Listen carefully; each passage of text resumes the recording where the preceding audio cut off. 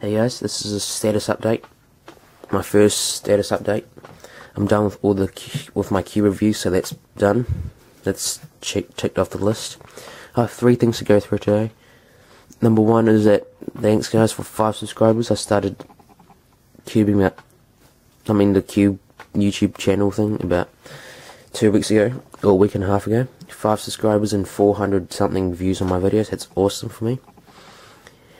And number 2 is that I won't be making as many videos as I do now, because school's going to start in 3 days and I'll be much busier than this.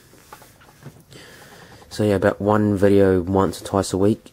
Probably just me doing some average of 5 or something like that. Or comment down below on what I can do, because I can't really do much now, because I've done most of what I need to do. And number 3 is that I ordered Cubesmith stickers last night. They should come in 2 or 3 weeks.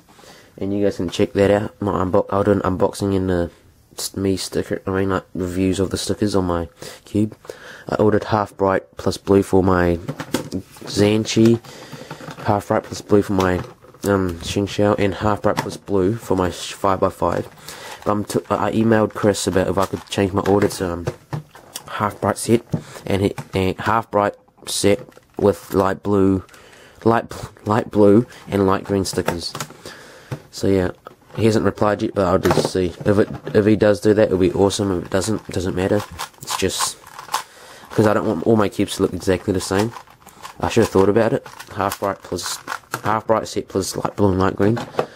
So if he can change it, it'll be awesome.